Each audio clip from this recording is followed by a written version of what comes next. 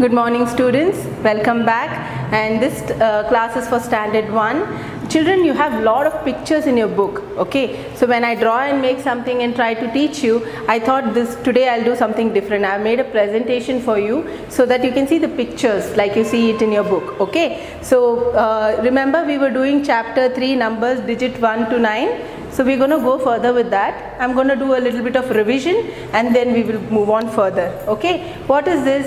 In this you have to see which one is more, which one is less. Can you see, children? Can you see there? Let's see the first question, okay? Towards your right and towards your left there are figures made. So you have to see which one is less and which one is more, okay? The one which is more you can circle it, and one which is less you can just put a tick mark on that, okay? Just to differentiate between which is more and which is less. Okay, let's see the first one here. How many boxes do we have? We have 1, 2, 3, 4. How many are there, children? 4. And that side we have 1, 2, 3, 4, 5. Which one is more, children? Is 4 bigger or 5 bigger? Yes, definitely 5 is bigger. So what you're going to do, you're going to circle that 5 there, okay? You're going to circle that and tick mark on 4. Let's see the next one. Next one, here we have a plus sign. How many plus signs do we have here? We have 1, 2, 3, 4, 5, 6. Okay, towards your left side you have 6, and towards your right side how many do you have? 1, 2, 3, 4. So 4 is less when compared to 6. So you're going to put a tick mark on 4 and you're going to put a circle on 6 because 6 is bigger number. Okay, now students, again let's see the third one. How many circles do you have?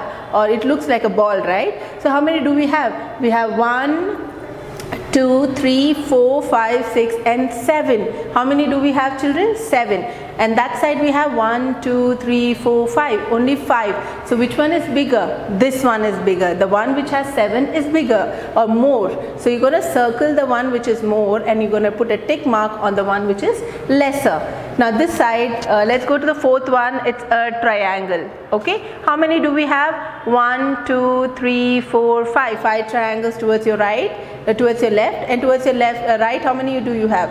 1, 2, 3, 4, 5, 6, 7. 7 is more when compared to 5. So you're going to circle the 7 and put a tick mark on 4.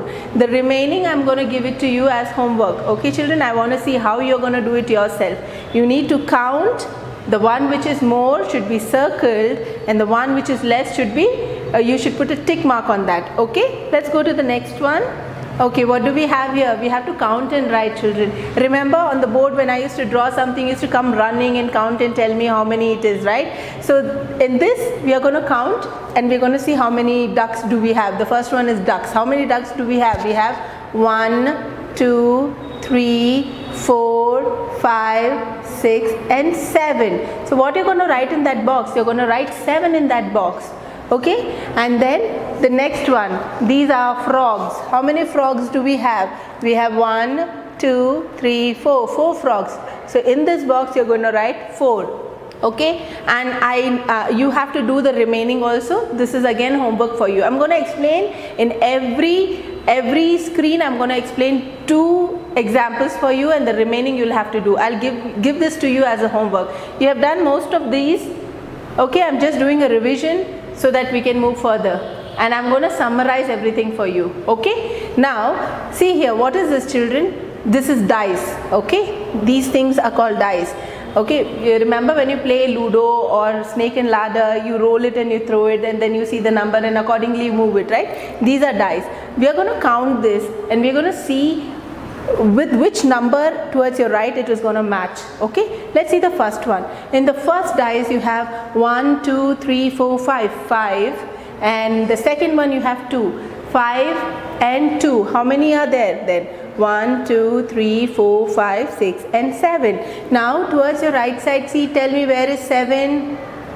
Where is 7? Yeah, this one is 7. So you're going to match it. You're going to put a line from here to there. Okay, let's see the next one. In the next one also, in the first dice you have 5, and in the second one you have 3. So 5 plus 3 is how much, children? 8. How are you going to count it?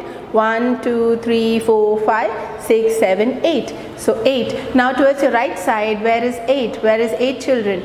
Yes, this is your number 8. So you're going to connect a line from here till 8. So this is matched the following. The remaining also you have to do it yourself, and I don't want any one of you to take your parents' help. Children, when I'm explaining, it is very easy for you to understand, right? So I want you all to do your homework on your own without taking your parents' help. Okay, let's move on to the next one.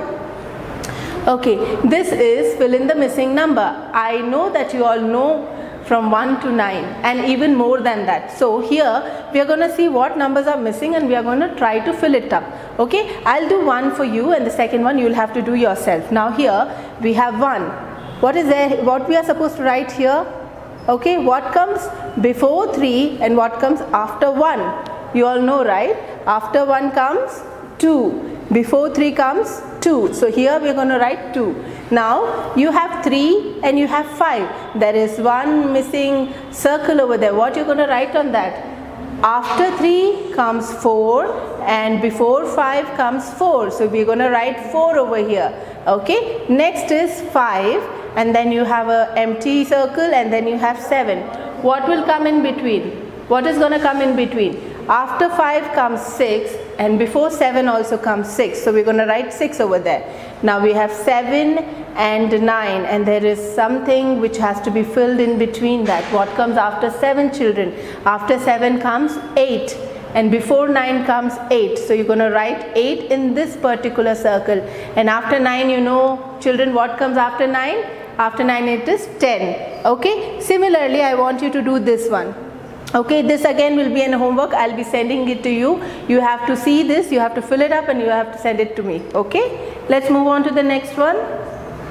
Okay, see what I taught you in the previous slide, the same thing is over here. Question, which number comes between 5 and 7? Children, where is your 5? Your 5 is here. Can you see the 5 over here? Students, here, 5 is here. So they are asking what number is coming between 5 and 7. What is this number? Which comes between 5 and 7. What is that number? It is number 6, right? So what you're going to do? You're going to write the answer as number 6, right? Same in the question number 2.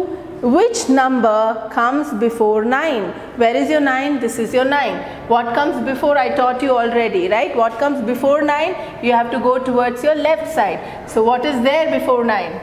8. You have to write the answer 8. Okay, so the same way you have to do question number 3 and then I have 2 more questions for you. Question number 4 and 5. You have to do it yourself, children, because I want to see how much you are understanding and how well you can do it yourself. Okay, let's move on to the next one. Okay, now here circle the big number and tick the smaller number like we did in the first one, right? There you had something to count and find out. Here I have directly given you the numbers. Okay, is 7 big or 4 big? Which one is big? Which one is big, children? See, in the previous slide we had 1, 2, 3, 4, 5, 6, 7, 8, 9 and 10, right? So remember this and tell me which one is big, 7 or 4. The bigger number has to be ticked and the smaller number has to, the big number has to be circled and the smaller number has to be ticked. So this 7 is your big number. You have to circle this. Okay, you're going to circle this, and this 4 is your smaller number. You have to put a tick mark next to it. Tick mark. Okay, now next is 8 and 2. Again, which one is bigger in this one? 8 is big or 2 is big, children? You can count and see in your finger. So 2 is 1, 2, 2. But 8 is 5 plus 3, 8. So 8 is bigger. You're showing more fingers, right? So you're going to circle this 8 because this is big, and you're going to put a tick mark on 2 because that is a smaller number. Okay, children? So with this I have completed the whole chapter. We had been doing certain part of this earlier also. In your previous last week also I have given you homework related to this only, and you have done it well. So this time I wanted to summarize the whole chapter and show you what all is there in that particular chapter. Now since we have seen these slides one after the other and I have given you everything that is there in the chapter, so we have finished with the summary. Now you are ready to give a test as well, right? Okay, I'm not going to give you a test, but yes, I'm going to give you the worksheets along with this, and you have to complete that and you have to send it to me. I'll do the correction and I'll let you know how well you all did. Okay, I don't want anybody to trouble your parents. I want you all to do it yourself, because this is very easy for you all and you all are smart children, right? So until I meet you in the next video, stay at home and stay safe. Goodbye.